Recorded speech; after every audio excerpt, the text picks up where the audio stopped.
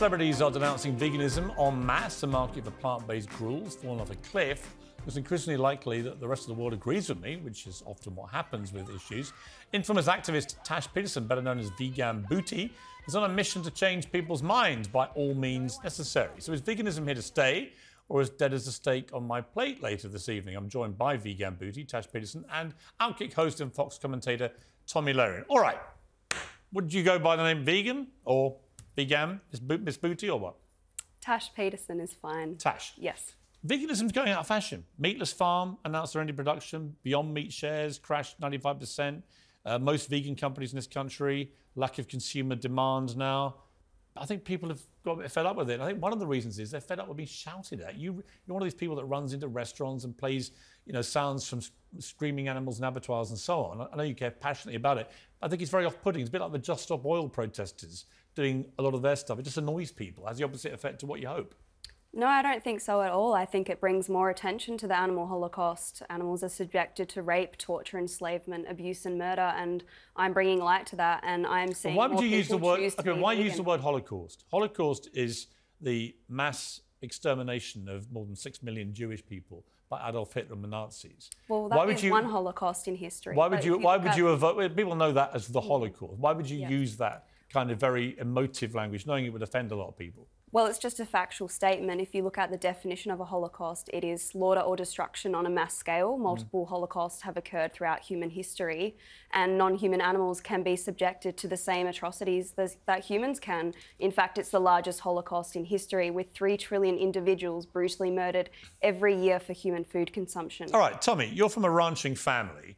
I don't know about you, I don't mind people being vegan. If you don't want to eat meat, it's absolutely fine. And I get some of the reasons why they don't want to, personal choice, they care about animals and so on. Although I would point out animals eat a lot of animals, just for the record, naturally. What do you feel about this whole vegan debate? Are we getting bored with it? It seems to me from all the sales in the UK and stuff, it's kind of going out of fashion. Like it was a fad for a lot of people. They've gone back to munching meat. Well, veganism is an ethical... Oh, I'm asking Tomi, sorry.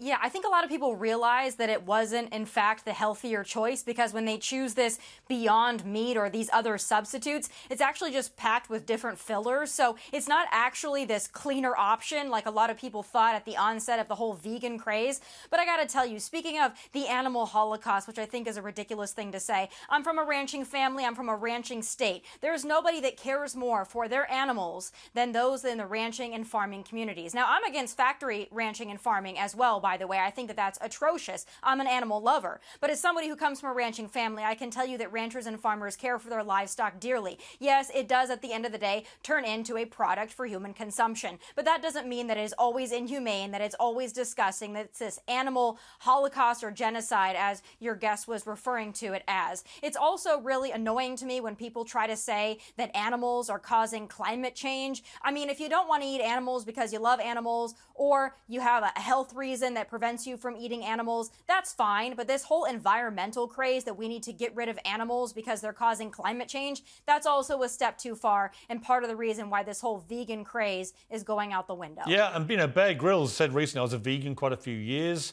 He said, but I thought it was good for the environment, I thought it was good for my health, and through time and experience and knowledge and study, I realised I was wrong on both counts. It was bad for the environment, bad for his health.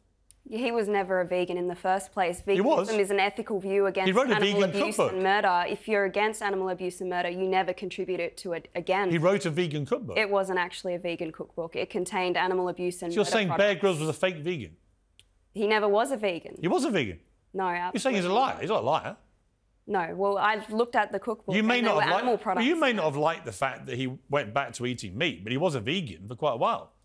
Well, people go by that label all the time, but if they actually truly hold their ethical view against animal abuse and murder, then they would never turn back on veganism. Tomi, over here, I railed against vegan sausage rolls. I didn't like the way they appropriated the language of meat products. I don't think vegan companies should be allowed to use words like sausage rolls or steaks, because that's meat. Yeah, exactly. And they're filled with soy and fillers and other disgusting things that you actually don't want to put into your body. And meat tastes good. That's why all of these fake meat companies try to make it taste like meat. It never actually comes to fruition because it still tastes like crap. And I would also point out, during COVID, when we were having shortages in the grocery store, if you looked for meat, it was sometimes hard to find, at least here in the US. But that Beyond Meat crap, that was always available because people don't want it. The consumers are deciding that they want maybe an organic option, maybe a free-range option, but people still want to eat meat. And you can eat meat and respect animals at the same time. It can be done. It's been done since the dawn of time. But we are beyond meat now. We're going back to munching meat. I love meat. I won't be persuaded otherwise. And I think there are better tactics than running into restaurants and playing noises of screaming animals, personally. But thank you for coming on the programme. Tash, and thank you to Tomi as always. Whatever you're up to, keep it uncensored.